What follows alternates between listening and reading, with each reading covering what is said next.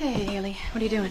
I'm just doing some research on recent cases of point shaving and gambling convictions and baby strollers. What are you doing right now?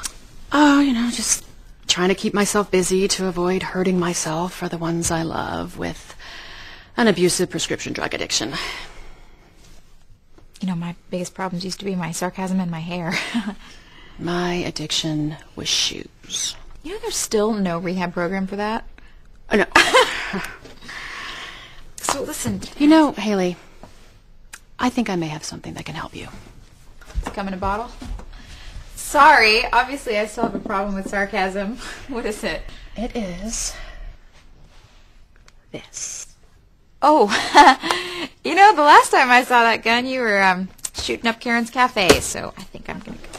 That's not the only thing I was shooting up. I'm kidding. The fact is, Mama's got an addictive nature. So, this is how I get my kicks now. I go to the shooting range. It's a total rush, Haley. You should come with me sometime. You want to try it? Oh, no, thanks. Oh, it's not loaded.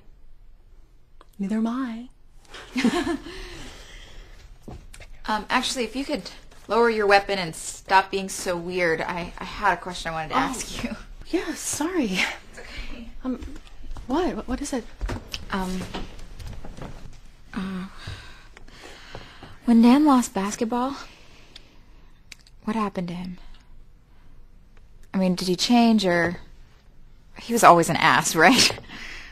Oh, no, not always. But, I don't know, something happens to a person when they lose their dreams. Especially at such a young age.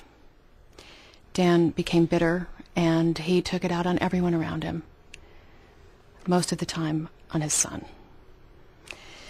I guess he saw a chance to fulfill his dreams through Nathan, no matter what Nathan wanted.